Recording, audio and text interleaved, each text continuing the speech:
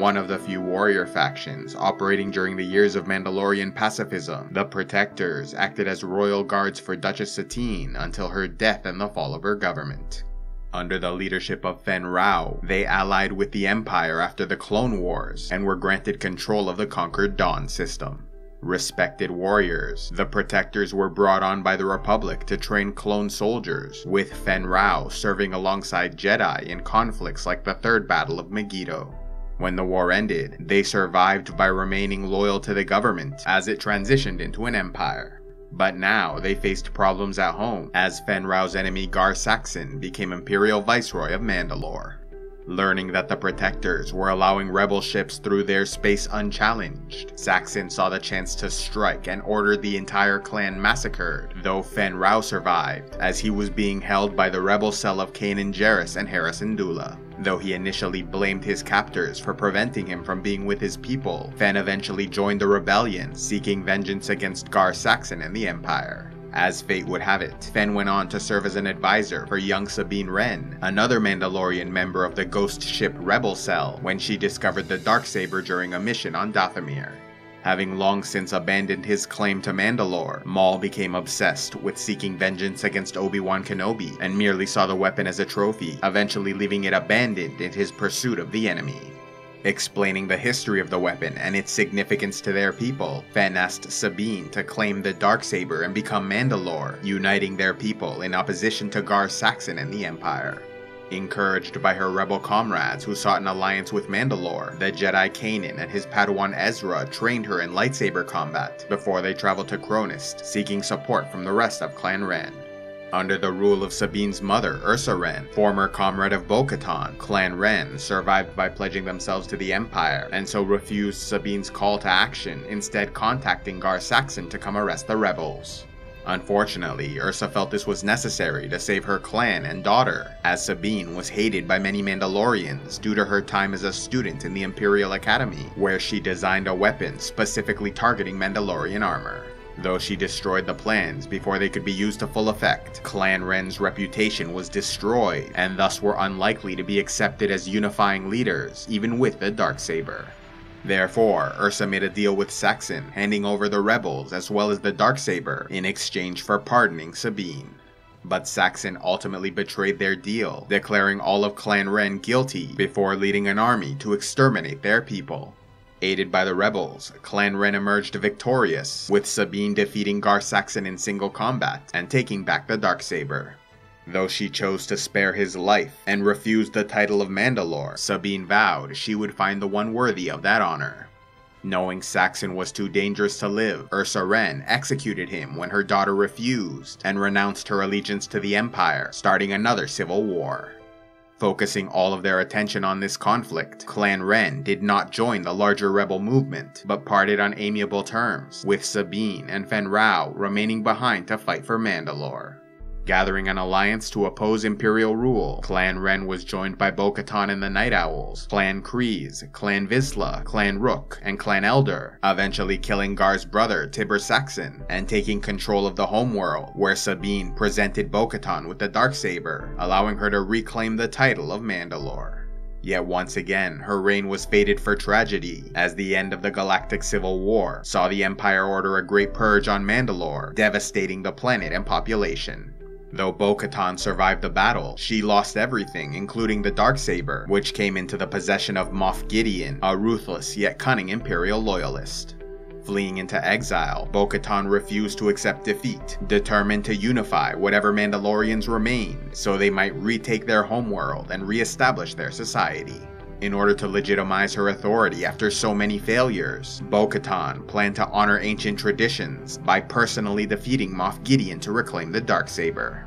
Having broken away from Mandalorian society to establish their own culture, zealously dedicated to the preservation of ancient traditions, some of those within the Children of the Watch survived the Great Purge, which devastated their home system, but even so were affected by this loss, becoming high-value enemies to the Empire, sending most Mandalorians into hiding in the Outer Rim.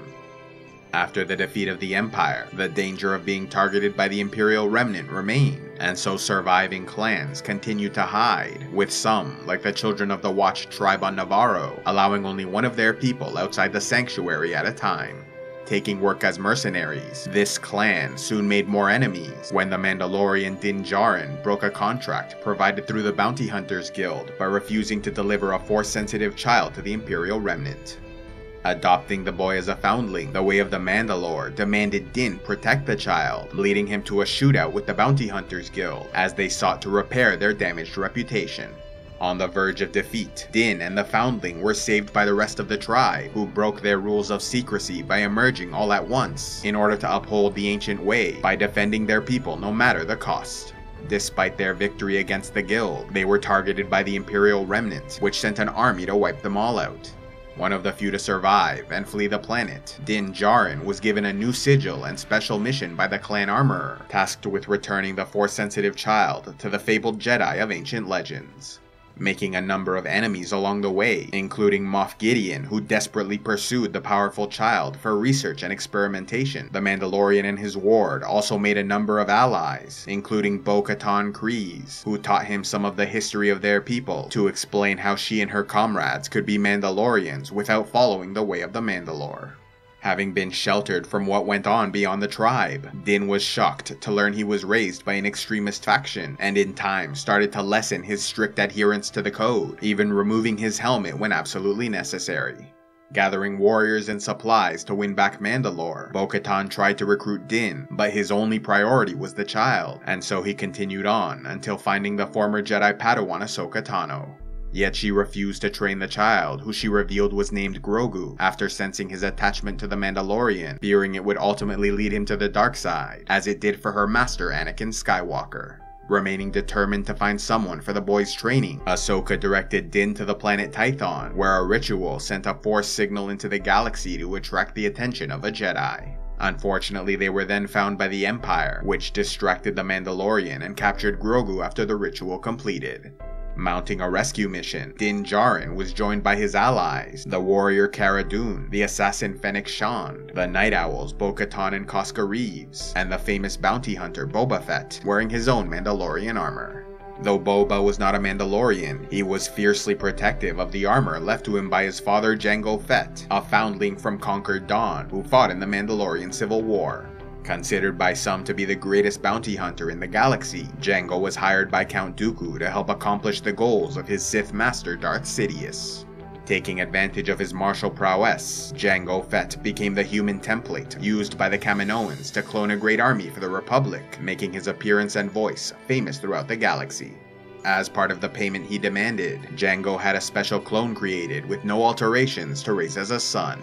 Naming him Boba and training him as a bounty hunter, the boy started accompanying his father on missions at a young age, and thus was present when his father fought for the Separatists during the First Battle of Geonosis.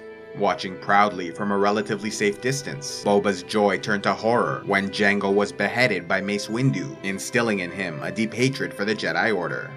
Recovering his father's Mandalorian armor, Boba followed in his footsteps by becoming a famed bounty hunter, even earning the same reputation as best in the galaxy. Also like his father, he eventually came to work for the Sith under the Dark Lord's new apprentice Darth Vader. Yet his fall from glory came during his service to the crime lord Jabba the Hutt, facing off against the Jedi Luke Skywalker and his allies on Tatooine. Falling into a deadly Sarlacc pit, Boba Fett was thought to be dead, but actually survived the encounter, remaining in seclusion for years as he searched for his lost armor. Though the gear survived the Sarlacc, it ended up in the possession of a local, who later gave it as payment to the Mandalorian Din Djarin. Tracking him down, the armor was returned to Boba Fett, and the two became allies, working together to rescue Grogu. With Boba Fett providing a distraction, the others boarded Moff Gideon's ship and split up, with most taking the bridge, while Din went to search for the child.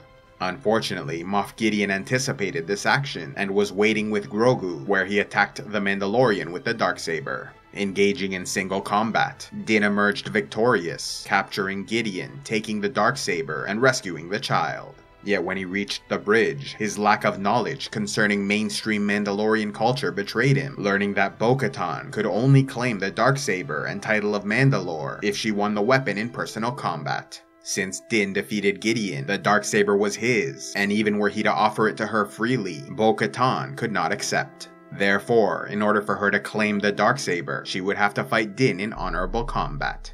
Yet before the issue could be decided, Moff Gideon's elite dark troopers made their way to the bridge, threatening to kill them all, only for the immensely powerful Jedi Master Luke Skywalker to arrive on his X-Wing, destroying the entire platoon on his own.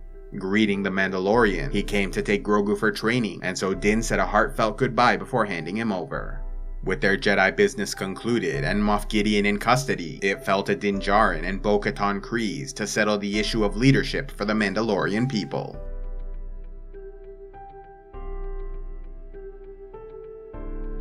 A special thanks to all those who contribute to Civilization X, like Soul Guide Medical, Sir Jeremiah Ironside of House Cumcia, Sir Dayron of House Ashford, and Knight of Iron and Ice Fred Heartless. If you'd like to help the channel, please go to patreon.com/civilizationx, where you can get early access to videos, vote on future content, and access the Patreon-only series, Heroes of Lore and Legend.